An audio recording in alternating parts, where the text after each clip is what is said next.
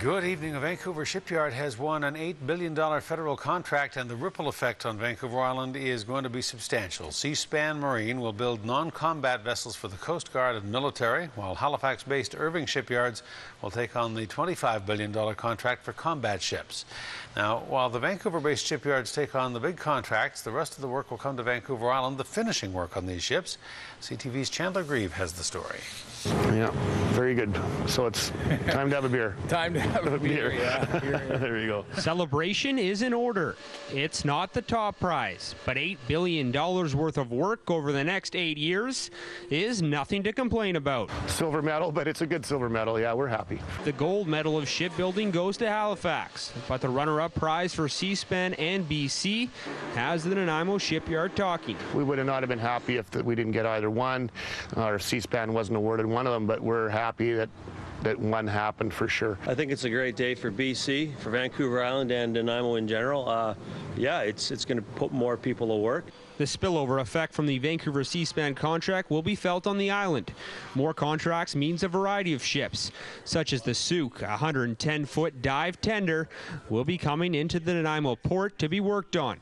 Details of how the relationship will work with Seaspan will be worked out in the near future. But for now, the boost will likely mean 4,000 jobs in BC and lead to an expansion of the shipyard in the harbor city. The shipyard right now is at fairly full capacity with what it has now. To be able to take on additional work will require spending on infrastructure, both in Port Alberni and in Nanaimo.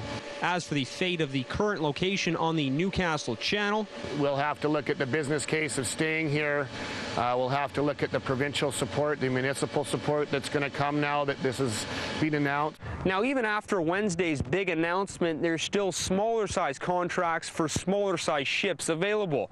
These contracts total $2 billion, and Seaspan and the Halifax shipyard are ineligible to make a bid, meaning the Nanaimo shipyard is more than a viable option for these contracts.